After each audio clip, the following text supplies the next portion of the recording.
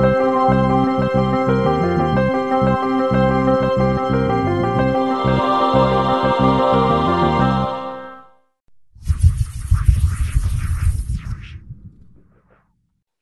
in this complex of vitamins you would advise to take a group of vitamin B? So is there any particular focus on B12 or B6 or B1 for people with brain fog and onco problems as well? B12, as far as I know, the group of B vitamins, as I've heard, is not very advisable to use.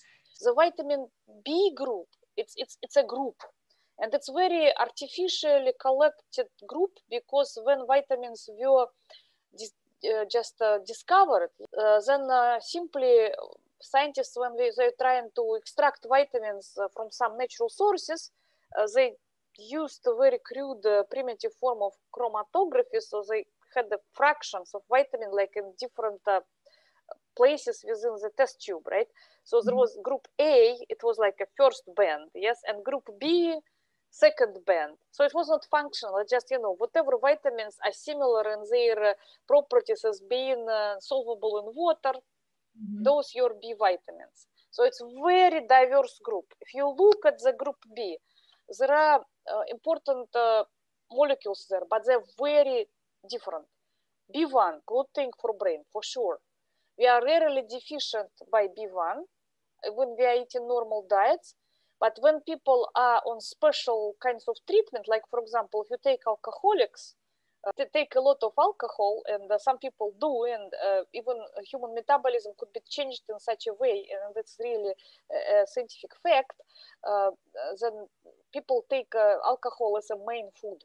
So people who drink, they don't need to eat, really. It can go to that degree.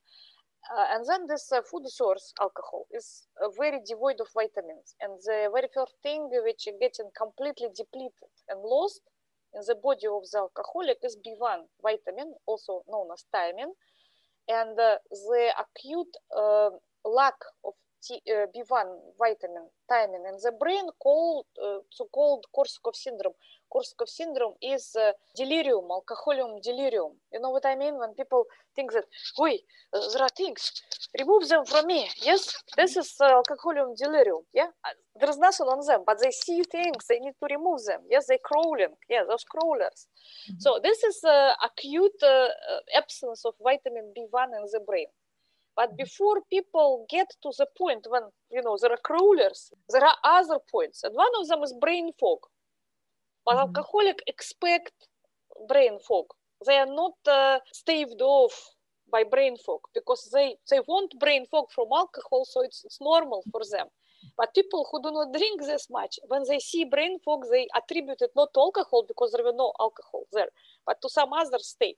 So it might indeed be B1 deficiency, and you can take B1 separately. B1 vitamin is group B vitamin, but it has nothing to do with oncology or anything else. It's really helping brain. So take it, no problem. Okay, vitamin B2, also good. It's riboflavin, you can take it. It's actually part of many preparations which are used anti-stroke. So B2, not a problem as well. B3, niacin, it's mostly for the lipid formula improvement. So sometimes in some protocols you can say, you take up to 3 grams or 6 grams of niacin per day in order to make your lipid formula good. We talking about it separately sometime. But niacin, yes, you need it, but 100 milligrams will be enough for you. Yes, so don't go for those high-level protocols because the first thing which you will get is very severe flush reactions. So you would be feeling hotness in your face, like buzzing brain, buzzing body. Don't go there. 100 milligrams is enough. Okay. B4 is actually dethroned vitamin. It used to be vitamin, and then it was found that body actually can do choline, which is vitamin B4, and that's why there are gaps in the B numbers. Yes, so vitamin 1, 2, 3, and then 6, because vitamin B5, it's actually good vitamin. It is still vitamin, but you don't need it for post-COVID. and vitamin B4 was dethroned. B4 is a real good thing, because yes, indeed, scientists, they like to fight other scientists and say, no, you're not that great as you wish to be. In the beginning of 20th century, there was a battle of scientists about who discovered what vitamins. It really was like a jousting at the scientific field. And every scientist who worked in the field, they wanted to discover new vitamin.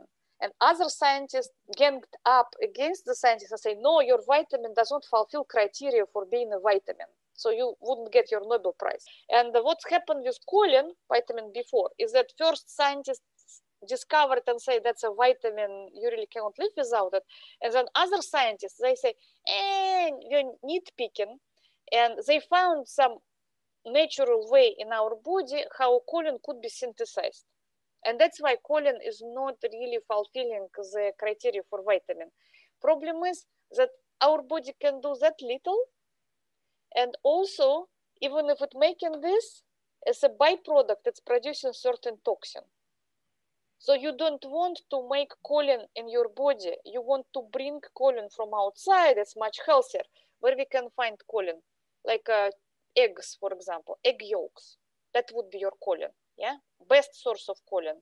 No, and of course you can take it as supplement. And choline is very important compound for neurotransmission. So it will be healing your brain too. So I would say vitamin B1, vitamin B2 for sure, vitamin B3 no more than 100 milligram, and then you take B4 ad libitum. Eat your egg bacon, not a problem at post-COVID, yes? And if physicians would tell you that, okay, your lipid formula now is so bad that you have to limit fat in your diet, say, okay, so physician would not be disturbed or offended, then go home and continue with your egg bacon, yeah? You know, there is English breakfast and continental breakfast. By all means, English breakfast is healthier, because continental breakfast is just loading on the carbs. It's better to load on the fats in the morning than load on the carbs, for sure. So go ahead. So we already covered B1, B2, B3, B4. Now B5 is biotin. It kind of didn't make sense in COVID unless if you have problems with like your hair, nails. Some people do have problems like this. Usually they come on some natural deficiency background when you have gene which is not really making biotin into its final form, and then you can only overcome this by overloading with biotin. Or if you have some autoimmune reaction against the roots of your, if no problem with hair, B5 not important. If you have problem with hair, like hair falling out, yeah, then add B5 just to close this gap. Now B6. B6 is very important vitamin, and it is a neuroprotective vitamin, but it's a very high amount. It's becoming neurodamaging. I would say after COVID, you can use B6. So you can use B6 as well, add it to regimen. It's not a big deal, and it's certainly a possibility that you have a deficiency. It's better if you measure its level before you start supplementing. But I would say in the condition of COVID, okay, B6, good. Now what we have, just two leftovers. It's B9 and B12. B9 vitamin, even if it is sounding like benign, yes, something which is anti-tumor, no, it's actually not benign. So two major problems here are B12 and B9. In case of B9, unfortunately, because it's directly feeding into the cell cycle, if you have any kind of hidden tumors in your body, then high consumption of B9 will help them to wake up and then proliferate, and you don't want this. So I would say people who are young, it's very good to have enough of the B9 vitamin, because when you are young and adequate and benign, it is working against tumor genesis, so it is helping you not to develop small tumors which then become dormant and then they become woken up. If you are before 40, having enough supply of benign vitamin is real good for you. Now, when you are after, say, 55, you need to really have your colonoscopy as a guidance. If you never had colonoscopy, maybe just in case you don't want to stimulate yourself with benign vitamin. If you had colonoscopy, then depending on the results of your colonoscopy, if there were polyps growing, even not malignant polyps, just, you know, regular polyp growth, and your doctor told you that, okay, I snipped 10 polyps away. Yes, 10 polyps, it's not small amount. So that means that you will be certainly growing more in the future. And benign vitamin directly helps polypogenesis and tumor genesis in the colon. So I would say don't do that in such case. In case of B12 vitamin, it's also very nuanced, because if you're vegetarian, you are certainly deficient in B12 vitamin and you need supplementation. And after COVID, you will be even more deficient and you certainly need supplementation with B12. But if you are normally eating person, then actually the levels of B12 vitamin may be indicators of something growing in your colon as well. Because colonic tumors tend to learn how to make their own B12 vitamin, and they create large amount of B12 vitamin in the blood. I would say before taking B12, if you are vegetarian, that's okay, do take it. If you are non-vegetarian, better if you just measure B12 in your blood, and depending on the level, if the levels are dropping, then you supplement. Especially when levels are higher than normal, that's a no-no. You don't add more B12 to your routine in such case. So here, see, I gave you entire spectrum of B, but you really need to choose whatever is in front of the group rather what is at the end of the group. And again, B, even as a group, don't work well. You need to take them separately, especially choline. Choline just take separately with your egg yolks. And the rest of it you can take as separate medications. I should say, yeah, they are more efficient when they are injection form, but maybe you wouldn't be able to reach to get injection form.